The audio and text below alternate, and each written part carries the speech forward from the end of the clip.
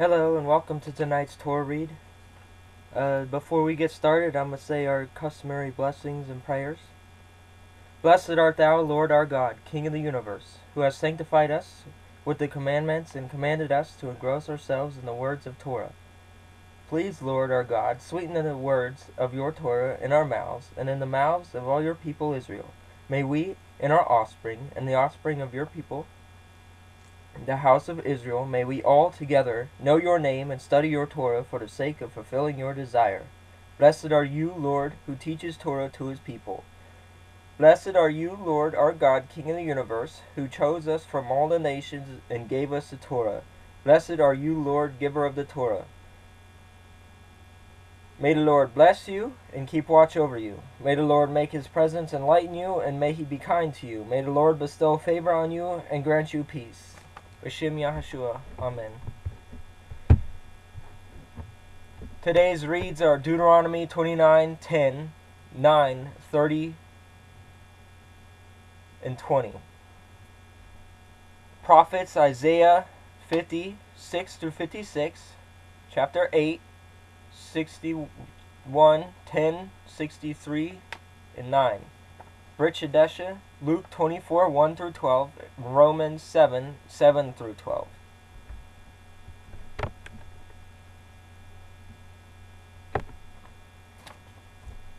You are standing today, all of you, before Yahweh, your Elohim, the Lord, the head of your tribes, your elders and your officers, all the men of Israel, your little ones, your wives, and the sojourner, who is in your camp, from the one who chops the wood to the one who draws your water, so that you may enter into the sworn covenant of Yahweh your Elohim, which Yahweh your Elohim is making with you today, that he may establish you today as his people, and that he may be your Elohim, as he promised you and as he swore to your fathers, to Abraham and Isaac and to Jacob.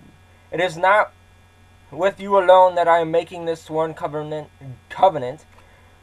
but with whoever is standing here with us today before Yahweh our Elohim, and with whoever is not here with us today. You know how we lived in the land of Egypt, and how we came through the midst of the nations through which you passed. And as you have seen their detestable things, their idols of wood, of stone, and of silver and gold, which were among them. Beware lest there be among you a man or a woman or a clan or tribe whose heart is turning away today from your Elohim, from Yahweh our Elohim, to go and to serve the gods of those nations. Beware lest there be among you a root bearing poisonous and bitter fruit.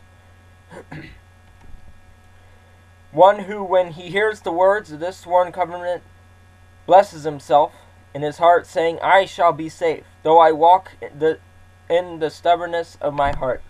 This will lead to the sweeping away of moist and dry alike. Yahweh will not be willing to forgive him, but rather the anger of Yahweh in his jealousy will smoke against that man, and curses written in this book will be settled upon him. And Yahweh will blot out his name from under heaven, and Yahweh will single him out from all the tribes of Israel for calamity, in accordance with all the curses of the covenant written in the book of law. In the next generation, your children who rise up after you, and the foreigner who comes from a faraway land will say, when they see the afflictions of that land and the sickness of which Yahweh has made it sick, the whole land burned out with brimstone and salt, nothing sown and nothing grown, where no plant can sprout, an overthrow like that of Sodom and Gomorrah, Admah and Zeboim, which Yahweh overthrew in his anger and wrath. All the nations will say, why has Yahweh done thus to this land? What caused the heat of his great anger? Then people will say it is because they abandoned the covenant of Yahweh, the Elohim of their fathers, which he made with them, when he brought them out of the land of Egypt, and went and served other gods, and worshipped them, gods of whom they had not known, and whom he had not allotted to them. Therefore the anger of Yahweh was kindled against his land, bringing upon all the curses written in this book. And Yahweh uprooted them from their land, in anger and fury, and with great wrath, and cast them into another land as they are this day. The secret things belong to Yahweh our Elohim, and the things that are revealed belong to us and our children forever, that we may do all the words of this law. And when all these things come upon you, the blessings and the curse which I have set before you, and you call them to mind among the nations where Yahweh your Elohim has driven you, and return to Yahweh your Elohim, you and your children, and obey his voice and all that I command you today, and with all your heart and with all your soul, then Yahweh your Elohim will restore your fortunes, and have mercy on you. And he will gather you again from all the peoples where Yahweh your Elohim has scattered you. If 4 outcasts are in the uttermost parts of heaven, from there Yahweh your Elohim will gather you. And from there he will take you, and Yahweh your Elohim will bring you into the land that your fathers possessed, that you may possess it. And he will make you more prosperous and numerous than your fathers. And Yahweh your Elohim will circumcise your heart and the heart of your offspring, so that you will love Yahweh your Elohim with all your heart and with all your soul, that you may live. And Yahweh your Elohim will put all of these curses on your foes and enemies who persecuted you. And you shall again obey the voice of Yahweh and keep all his commandments that I command you today. Yahweh your Elohim will make you abundantly prosperous in all the work of your hand, in the fruit of your womb, and in the fruit of your cattle, in the fruit of your ground. For Yahweh will again take delight in prospering you, as he took delight in your fathers when you obeyed the voice of Yahweh your Elohim to keep his commandments and his statutes that are written in this book of the law, when you turned to Yahweh your Elohim with all your heart and with all your soul. For this commandment that I command you today is not too hard for you, neither is it too far off. It is not in heaven that you should say, who will ascend to heaven for us? Who will bring it to us? That we may hear it and do it. Neither is it beyond the sea that you should say, who will go over the sea for us and bring it to us, that we may hear it and do it? But the word is very near you. It is in your mouth and in your heart, so that you can do it. See, I have set before you today life and good, death and evil. If you obey the commandments of Yahweh your Elohim that I command you today, by loving Yahweh your Elohim, by walking in his ways, and by keeping his commandments and his statutes and his rules, then you shall live and multiply. And Yahweh your Elohim will bless you in the land that you are entering and take possession of it. But if your heart turns away, and you will not hear, but are drawn away to worship other gods and serve them, I declare to you today that you shall surely perish. You shall not live long in the land that you are going over the Jordan to enter and possess. I call heaven and earth to witness against you today that I have set before you life and death, blessing and curse. Therefore choose life, that you and your offspring may live. Loving Yahweh your Elohim, obey his voice, and holding fast to him. For he is your life in length of days, that you may dwell in the land that Yahweh swore to your fathers, to Abraham and to Isaac and to Jacob, to give them. Isaiah 55:6, 58:8. Seek Yahweh while he may be found. Call upon him while he is near. Let the wicked forsake his ways, and the unrighteous man his thoughts. Let him return to Yahweh, that he may have compassion on him, and to our Elohim, for he will abundantly pardon.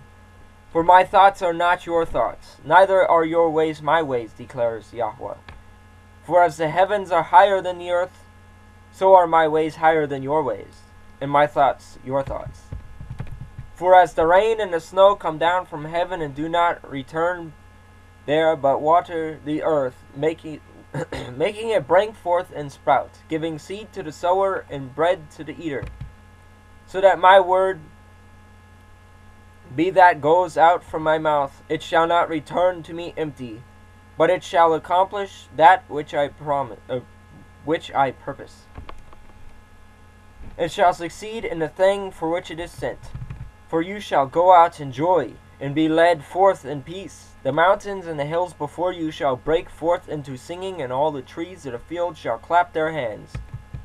Instead of the thorn shall come up the cypress, and instead of the brier shall come up the myrtle. And it shall make a name for Yahweh, an everlasting sign that shall not be cut off. Thus says Yahweh, keep justice and do righteousness, for soon my salvation will come and my righteousness be revealed. Blessed is the man who does this, and the son of a man who holds it fast, who keeps the Sabbath, not profaning it, and keeps his hand from doing any evil. Let not the foreigner who has joined himself to the Lord say, Yahweh will surely separate me from his people. And let not the eunuch say, Behold, I am a dry tree, for thus says Yahweh to the eunuch, to keep my Sabbath. To the eunuch who keeps my Sabbath, who chose the things that please me and hold fast my covenant. I will give in my house and within my walls a monument and a name, better than sons and daughters. I will give them an everlasting name, that shall not be cut off. And the foreigners who join themselves to Yahweh, to minister to him, to love the name of Yahweh, and be his servants.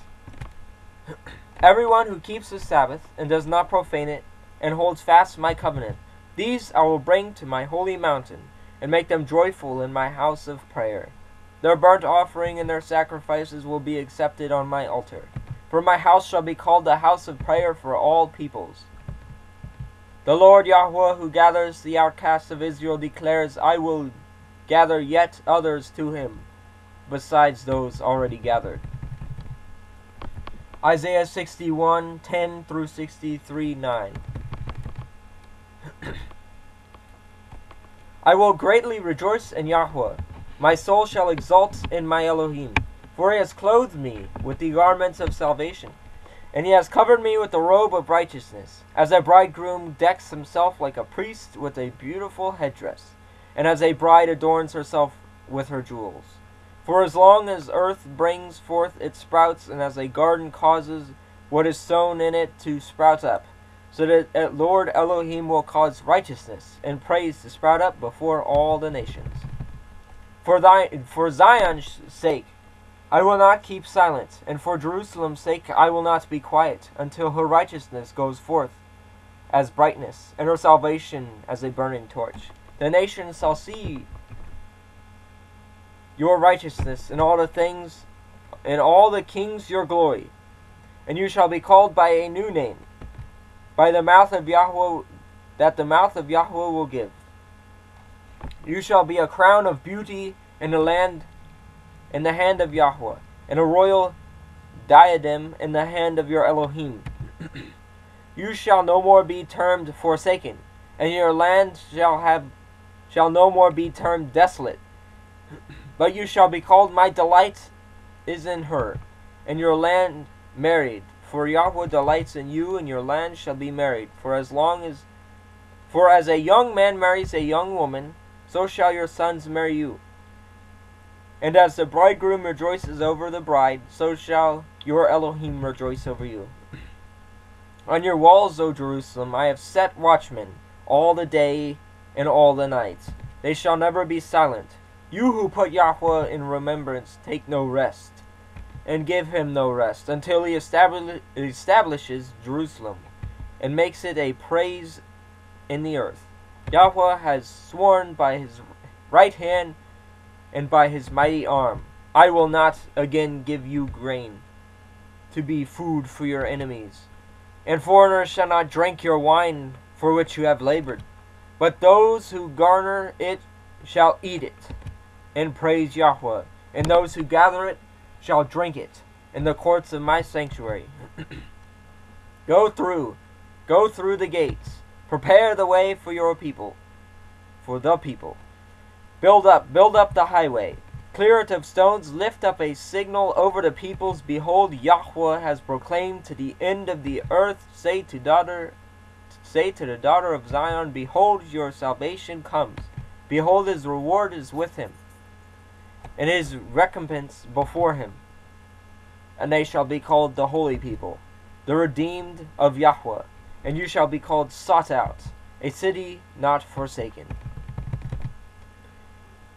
Who is this who comes from Edom, in crimson garments from Bozrah, who is splendid in his apparel, marching in the greatness of his strength? It is I, speaking in righteousness, mighty to save. Why is your apparel red, and your garments like his who treads on the winepress? I have trodden the winepress alone, and from the peoples no one was with me. I trod them in my anger, and trampled them in my wrath. Their life blood spattered on my garments, and stained all my apparel. For the day of vengeance was in my heart, and my year of redemption had come. I looked, but there was no one to help. I was appalled, but there was no one to uphold. So my own arm brought me salvation, and my wrath upheld me. I trampled down the peoples in my anger. I made them drunk in my wrath, and I poured out their lifeblood on the earth. I will recount the steadfast love of Yahweh and the praises of Yahweh, according to all that Yahweh has granted us, and the great goodness to the house of Israel, that he has granted them according to his compassion, according to the abundance of his steadfast love. For he said, surely they are my people, children who will not deal falsely. And he became their Savior. In all their affliction he was afflicted, and the angels of his presence saved them. In his love and in his pity he redeemed them. He lifted them up and carried them all the days of old. Luke 24, 1-12. But on the first day of the week, at early dawn, they went to the tomb, taking the spices that had been prepared. And they found a stone rolled away from the tomb. And when they went in, they did not find the body of Lord Yeshua. While they were perplexed about this, behold, two men stood by them in dazzling apparel. And as they were frightened and bowed their faces to the ground, the men said to them, why do you seek the living among the dead? He is not here, but has risen. Remember how he told you, while he was in Galilee, that the Son of Man must be delivered into the hands of sinful men and be crucified, on the third day rise. And they remembered his words, and returning from the tomb, they told all these things to the 11 and to all the rest. Now it was Mary Magdalene and Joanna, and Mary the mother of James, and the other women with them, who told these things to the apostles. But these words seemed to them an idle tale, and they did not believe them. But Peter rose and ran to the tomb, stooping and looking in. He saw the linen cloths by themselves, and he went home marveling in what had happened. Romans 7, 7-12. What then shall we say? That the law is sin? By no means. Yet if it had not been for the law, I would not have known sin. For I would not have known what it is to covet, if the law had not said, you shall not covet. But sin, seizing an opportunity through the commandment, producing in me all kinds of covetousness. For apart from the law, sin lies dead. I was once alive apart from the law. But when the commandment came, sin came alive, and I died. The very commandment that promised life proved to be death to me. For sin, seizing an opportunity through the commandment, deceived me, and through it killed me. So the law is holy, and the commandment is holy, and righteous, and good.